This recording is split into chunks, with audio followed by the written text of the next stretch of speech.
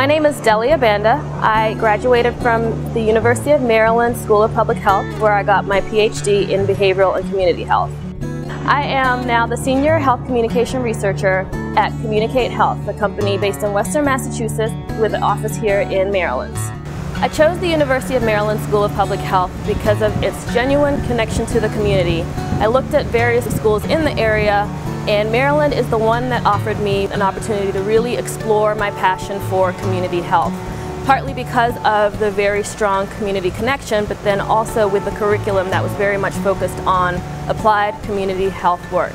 I actually was born in Zambia, grew up between Papua New Guinea and Australia, before moving to Canada and then moving here to the DC metro area. So I am a product of a lot of different countries, been in and out of various different health systems, but most importantly, been exposed to lots of different cultures, lots of different populations, lots of different people.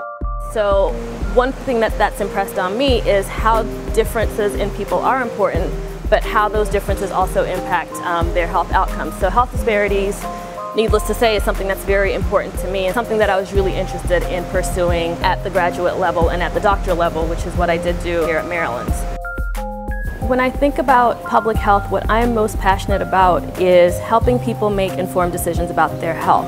It's important to me that people not only understand the information that's available to them, but then be able to use that in a way that's proactive and that helps them to improve their own health outcomes. Every day I wake up and I love what I do. I'm still as passionate about health, I'm still as passionate about public health as I was when I started the program, and it's great to be able to really practice what I was taught every day.